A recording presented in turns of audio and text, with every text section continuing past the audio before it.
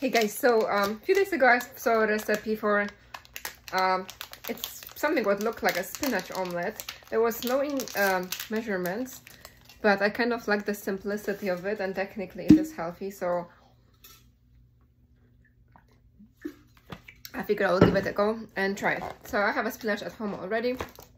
We need a blender, some spices if you choose, and the lady was using the egg whites. I don't ever buy this product. This is my first time buying this product.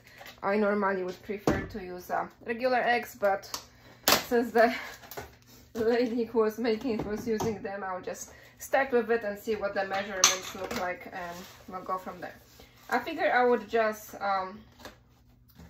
maybe try like a cup worth of spinach and maybe quarter cup of those egg whites and see how it looks. I think I'll be aiming for the texture like the pancake batter, so we'll go. Alright, this is somehow a cup of spinach good enough.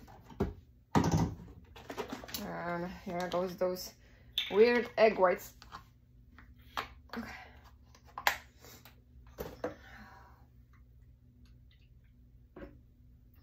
I don't know. I'm not crazy about this product. This looks nothing like natural egg whites, but we'll go with it.